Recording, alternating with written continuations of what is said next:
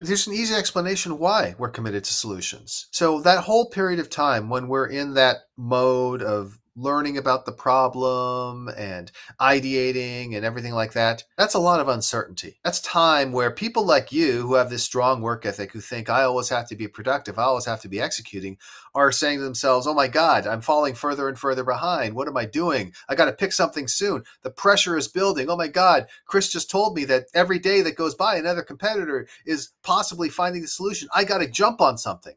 And so we naturally have this emotional desire to jump to the solution. But that's not the fastest way to get there. The fastest way to get there is to actually fully understand the problem, come up with a broad set of solutions, and then when you do pick a solution, pick it with confidence that you've gone through a process that allowed you to make a good decision. So welcome to Blitzscaling yourself. I'm with Chris Ye, and my name is Julien Newman. Chris is one of the world's most famous investors. His book, Blitzscaling, was co-authored with Reid, the founder of LinkedIn, and the foreword was written by Bill Gates. Chris's book is taught at all business schools, Harvard, Stanford, Yale, Princeton, etc. So welcome, Chris. It's great to be back, Julien. I was away in Bangkok, so I apologize for not being able to be here last week, but it's good to be back.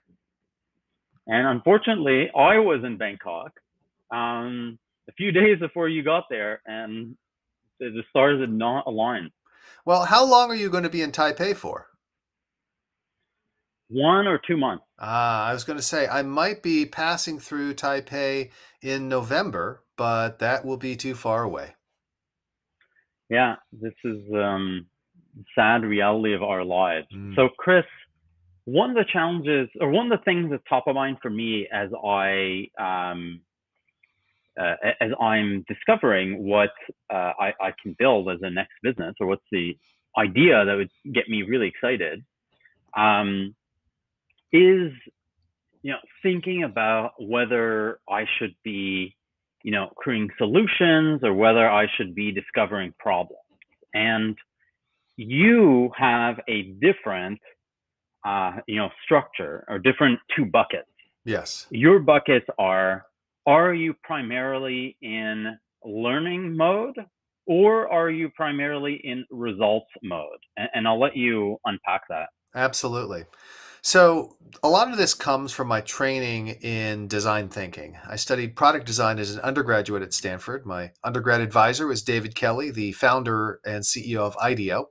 And so I got a good dose of design thinking at a young age. And what we learn in design thinking is that there is an entire process to coming up with solutions to problems. And every step in that process matters. So the basic process runs through the following steps. First, we begin with research, and that may be reading books and articles. It may mean talking to users and customers. It may mean experimenting and trying stuff yourself. And the whole objective is to gather information on the overall space. After that, after you research, you're going to define the problem. Because guess what? When you define the problem up front and you haven't done the research, you may not be defining the real problem. The real problem is often difficult to see and may not be the first thing that comes to mind. And so you'll come up with a variety of different ways to define the problem based on the research that you've done. Once you've successfully defined the problem, then what you're going to do is you're going to go ahead and you're going to ideate. In other words, come up with potential solutions. I used to have this process where I'd actually do it on sheets of paper. And on each sheet of paper, I would just try to come up with as many ideas as possible. And I also sometimes had as an exercise pieces of paper with verbs on it, things like inside out, reverse, upside down, to allow me to think about the problem from different angles. And I would just come up with potential solution after potential solution. Many of these solutions would be terrible, but that's the nature of brainstorming. You're supposed to come up with ideas, as many as possible, without casting judgment up front. By the way, at any point in time as you're doing research or defining the problem, solutions may come into your mind. That's okay. Just go ahead and write those down. If you don't write them down, they're just going to stick in your mind and prevent you from seeing other solutions. So go ahead and write them down. Make sure you have them somewhere. That way your brain will know, hey, that's okay. I don't need to keep thinking about this thing. I can move on to other things as well. After you've ideated on all these problems, then you'll actually go ahead and prototype. You'll actually try them out. And when you're trying them out maybe with low resolution prototypes, maybe a complete exact replica of what you want to do in production. But you're going to go ahead and try to gather as much information as quickly as possible about whether or not your solution works and what about your solution works, because you're probably going to have to refine your solution many times. And in fact, that's where the iteration comes in. You're going to go ahead and iterate after you've gone ahead, you've run a prototype, you've gathered some new information, you probably have some new nuances. You go back and do more research. Then you'll define the problem and redefine it if you discovered some new nuances. Then you're going to ideate, you're going to prototype, and you just keep doing this over and over again until you find a solution that you're comfortable with. And only when you have a solution that you're comfortable with will you shift into that results mode. All this time you've been in learning mode, where the goal is to learn as quickly as possible, as inexpensively as possible. So you're going to be looking at the cost of resources, and you're going to be looking at the cost in terms of calendar days. But then once you get into results mode, what you're really looking to do is to see, okay, well, what is the return on investment? What are the revenues that we generate per inputs that we put in? And there you're looking at outputs and inputs rather than trying to figure out what you've learned. So something that's counterintuitive is that the activities that you perform when you're in learning mode may be the same activities that you perform when you're in results mode. So an example of something that I've been doing is generating situations, real world situations that I can observe so that I can learn about problems. And the example that I gave you is I matched up one of my friends who's a very experienced developer at Google with a computer science student at Princeton. They're doing a coding exercise together. And then based on that situation, I'm going to observe them do their conversation afterwards. And then I'm going to ask them questions based on this real world situation. But in a way that is execution, like that is, offering a service, I guess, and doing something. It's not pure research, but the way in which it is qualitatively different from, let's say, when I was building my last business dedicated, is that I am not trying to get results. I am trying to learn about these people's problems. That's right. And again, it may be the same thing. Actually, one of the great principles of experimentation is the closer you can get to the real thing, the better.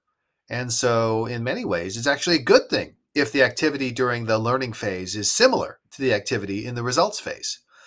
But there are exceptions. So, you just mentioned how you set up an artificial situation. That's because by setting up an artificial situation, you can conduct a perfect experiment. You can make sure you're testing exactly what you're looking for without a whole bunch of other confounding factors. And when you set it up and run it as an experiment yourself, you can also do things like interrupt in the middle of the experiment and say, hey, what's going on? What are you saying? I just noticed you guys did this. What were you thinking? And so there are other ways to learn from an experiment that you wouldn't be able to learn from a production sales process, for example. So, yes, you should actually have activities that are very similar. And in some ways, the more similar, the better. But the key difference is during learning mode, you can interrupt and potentially sacrifice results for the sake of greater learning.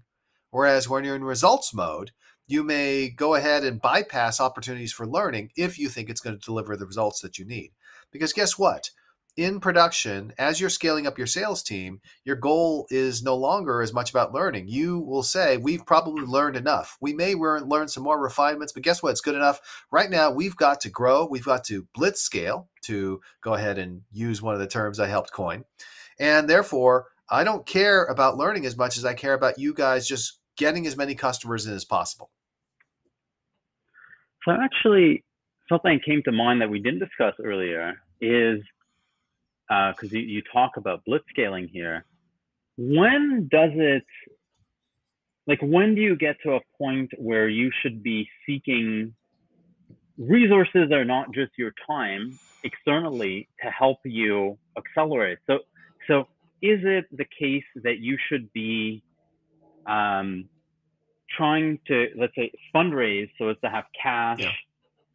only when you're confident enough that you're going to transition over to results mode, or should you be fundraising and seeking other resources before that?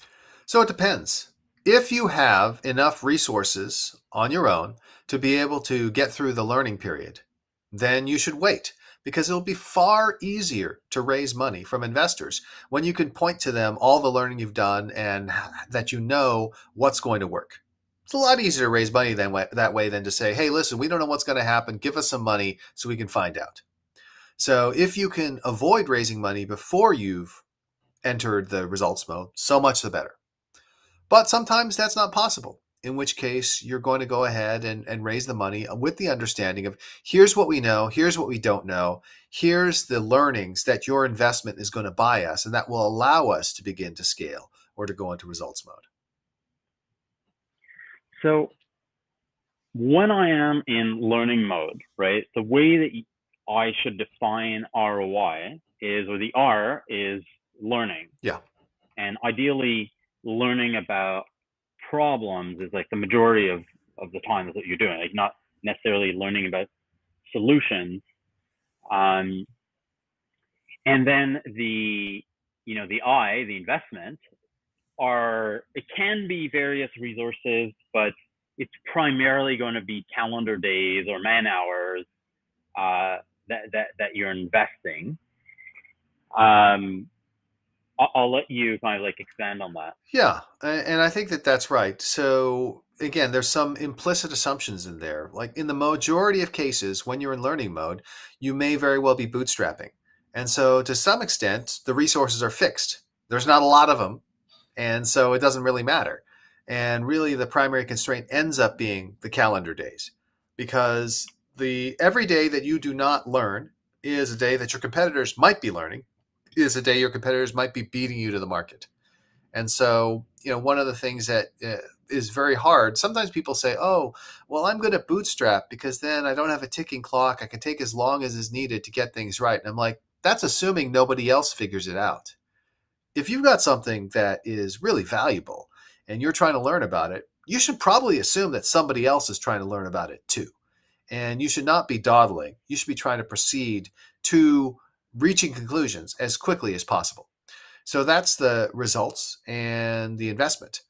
However, what will happen when you shift over into results mode is you'll be looking for revenue, or you'll be looking for account growth, or you'll be looking for engagement. And then your investment will likely be monetary as well. Because once you raise money to grow, then your burn rate becomes paramount. Before, your burn rate was kind of irrelevant because you didn't have any resources.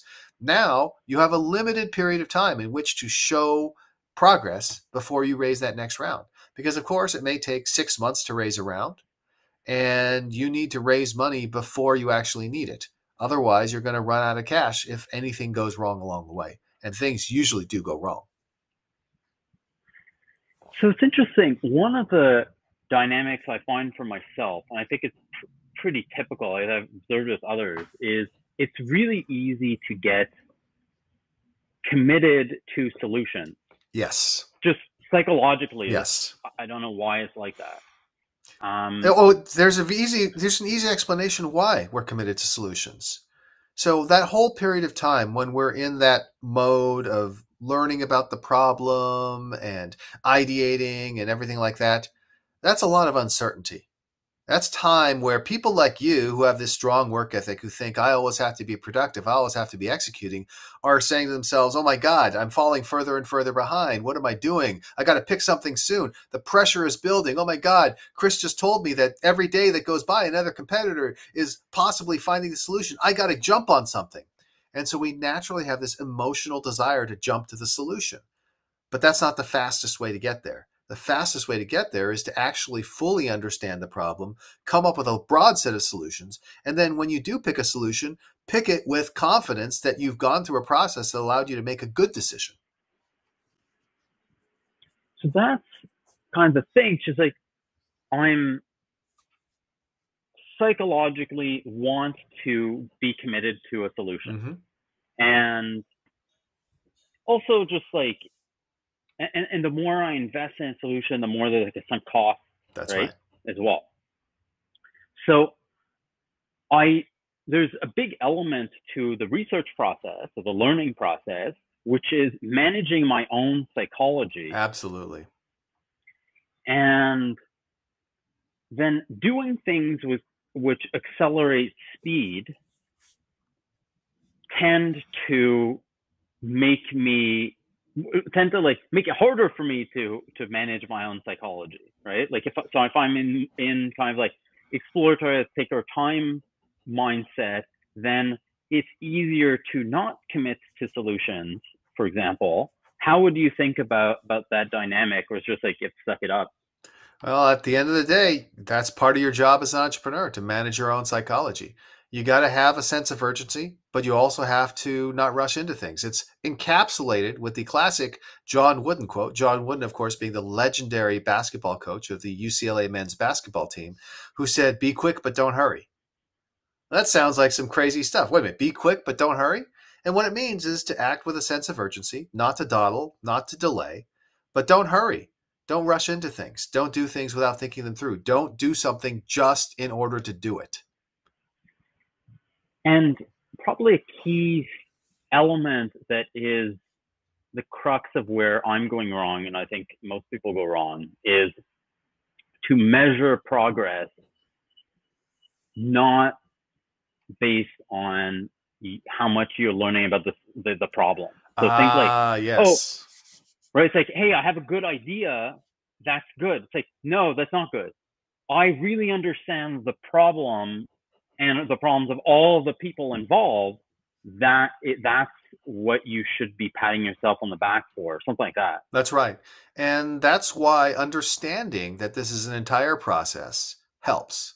Because you know that if you don't do a good job at the research stage and you don't do a good job at defining the problem stage, you're going to come up with a suboptimal solution. You're going to be better off investing the time in each of those stages. Now, don't dawdle. Don't say, oh, I'm going to take 6 months to do research. You should be able to do it far more quickly than that. So you're going to proceed as quickly as you can, but you're not going to hurry. You're not going to rush without actually going through and doing the work. And if you do that, then you can make your decisions and start your process with a much greater degree of confidence. That still doesn't guarantee success, by the way. If there was some way to guarantee success of startups, boy, I would be the richest man alive. And this is not an answer that will guarantee success, but it's an answer that will give you the best chance of success. Now, there's a final component here, which is that, and it's something you brought up in our kind of like first Mm-hmm. conversation, which is there are problems that cannot be solved, Yes. right? And and the way that you framed it is, and maybe I'm paraphrasing here, but it's like, or I am paraphrasing. It's like, there are problems that just exist, and they're huge problems, and they've always existed.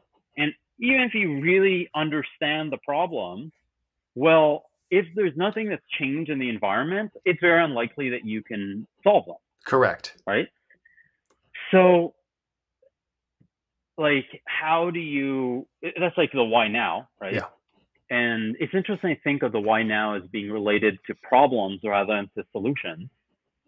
But how do you take that into account, especially given the fact that if you don't understand the problem deeply enough, maybe you're not going to see the why now that's related to the problem. Right.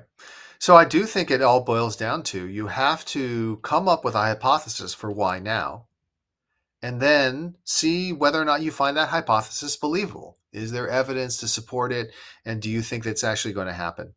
The example I give is Ustream, which was the live video startup that I helped get off the ground. And with Ustream, people had asked the question, why now? Because the ability to stream video, even live, had existed before. Why would people be willing to stream live? Why would it make a difference? Why would it be a good time? And my answer to that is yes, technology plays a role. Moore's law is reducing the cost of the bandwidth required to stream these videos. And so as a result, we are reaching the point of technological enablement. It's also the case that we said, hey, with the iPhone coming out and with other smartphones coming out, there's going to be a fundamental change in people being able to stream from a phone rather than having to take an image from a webcam. And that will allow people to stream things all the time as opposed to just having like a GoPro, which is doing recorded stuff. And so that will also be a catalytic factor. But the final factor was, I said, the audience is different. We went from an era where people did not actually produce content. We didn't have a creator economy. We just had people consuming content, to the Web 2.0 era of blogs and Twitter and all these things where people are in fact able to produce content and they think of themselves as creators in a way they never thought of themselves as creators before. And then, of course, the final element was Twitter itself, which provided a real-time ability to alert people and market a live stream.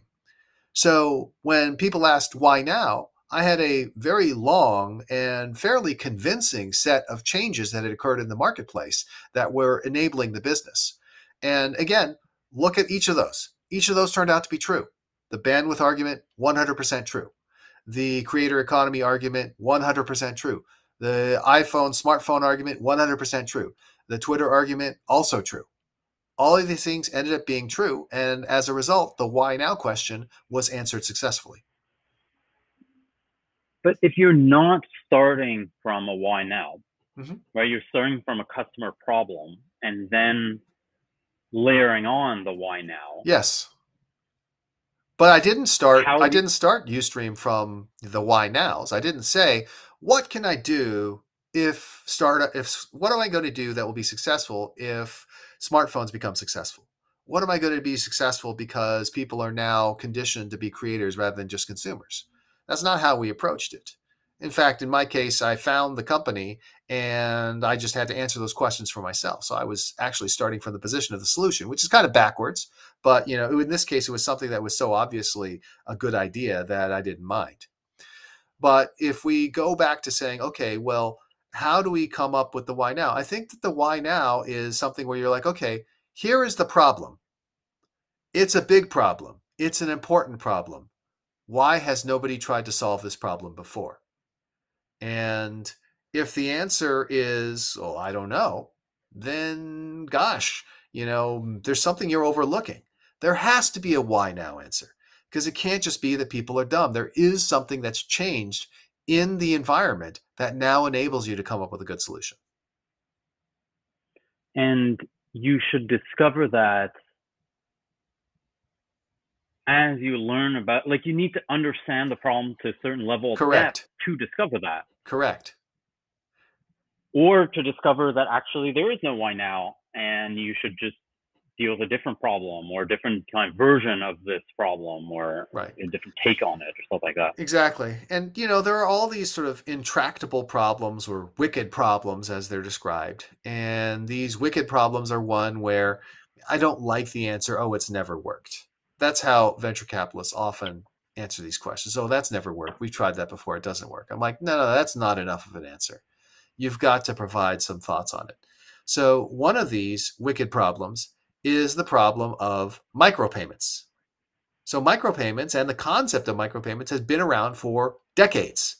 And people have always said, hey, now is the time to look at micropayments. And I remember this in the dot-com era. I remember this in the Web 2.0 era. And now we were just looking at a company the other day that was doing micropayments for video content. And the question is, why doesn't this work? And the answer can't just be, well, because it hasn't ever worked in the past. That's not a real answer. The answer has to be, okay, well, what is it that makes it so that the micropayments don't work? Theory number one, too much friction in the process. Okay, you can probably come up with some pretty low friction ways of doing things. That's how most people have focused their time and energy on the micropayments problem. They've tried to come up with a way to reduce the friction, whether it's a subscription or a very simple one-click button or what have you. But I don't think that's it. I think that the problem is a psychological problem of cognitive load. People don't want to make all of these decisions along the way. And as a result, they are unwilling, even though they claim that they would pay for things, they really don't run into things that often where they would actually pay. And in fact, bundling is the answer, right? Bundling in the sense of, The reason we still have channels on television and streaming services is the issue of bundling. So with micropayments, I'm like, if somebody comes up with a why now for why suddenly it will be frictionless, but more importantly, why the cognitive load will have gone away. Maybe the AI is deciding for us which things to pay for and which things not to pay for. Or the AI is telling us, hey, you've looked at 7 of these articles. You would probably be better off just paying. Then maybe that will be the catalytic factor. I don't know, but someone's got to come up with something to explain it that's better than just, oh, it's never worked before. And should the why now be, because when I hear you talk about this, sounds like the why now is related to the solution, not to the problem. So, for example, the problem could be, well, the why now could Correct. be The people problem is used to not need to make micropayments, now they do for this reason. Yeah. The problem, so that can exist, right? It can be either. The why now might be the problem only exists because of this. And a great example of this would be, you know, why would anyone have built a business around external battery packs before the rise of smartphones? So the rise of smartphones created a problem. These things don't have enough battery. I now need to have an external battery pack, and the entire business of Mophie is based on this. So there are clearly examples where the why now comes from the problem. But the why now can also come on the solution side. This problem has existed from time immemorial, but now we finally have a way to solve it. Well, this has been super insightful and immediately actionable for me because it's something that's top of mind. Awesome. So, Chris, thank you for your time. I want to thank the audience for tuning in. Thank our team, Shlok and Jeremy, for making all this possible. And then I never do this, but I should, just if you're on YouTube, make sure to like our video. And if you're on podcast, please subscribe and leave comments, etc. And tell a friend. Yes. Thank you, Chris. Thank you so much, Julien.